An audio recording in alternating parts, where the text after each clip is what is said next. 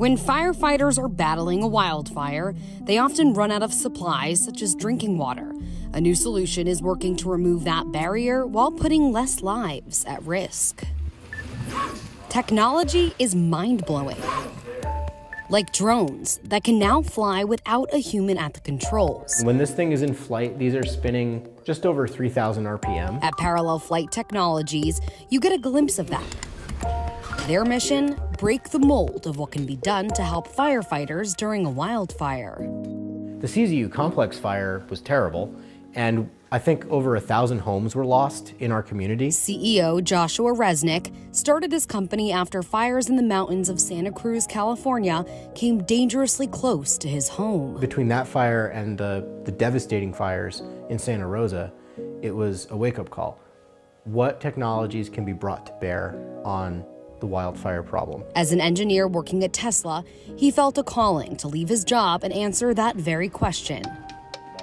Experts within the industry told him what already exists out there, but pointed out what doesn't. Technology that can carry heavy payloads significant distances to bring tools and supplies to firefighters. We designed a hybrid solution, so a gas-electric solution that can fly for hours, and with with full payload, almost 2 hours of flight time. So we developed this technology. It's already been done in the automotive world, but it's never been done for rotorcraft. So we were the first ones to do it. We developed it. We've been working on it really since late 2018, and we're getting very close to having a product that we can put on the market. This model can carry up to 100 pounds of equipment, allowing things like hoses, fuel, drinking water, tools, and survival gear to be delivered directly to those on the front lines. I started out as a ground pounder. I can remember being on that mountain wishing I had an aircraft that could come and deliver whatever I needed. Retired Battalion Chief with CAL FIRE, Scott Watson, says this will be a game changer. We realize that we need to be flying at night.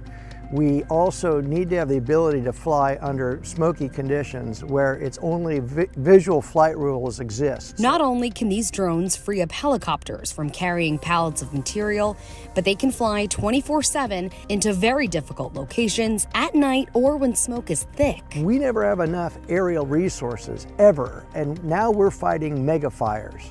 And these mega fires require a lot of resources. Drones will bridge that gap. Humans need brakes. Autonomous technology doesn't. Now it's time for another more rapid advance and to really leverage autonomous technology to get people out of harm's way and to go do the dull, dirty, dangerous work that needs to get done without putting people's lives on the line. In La Selva Beach, California, I'm Jessie Cohen reporting.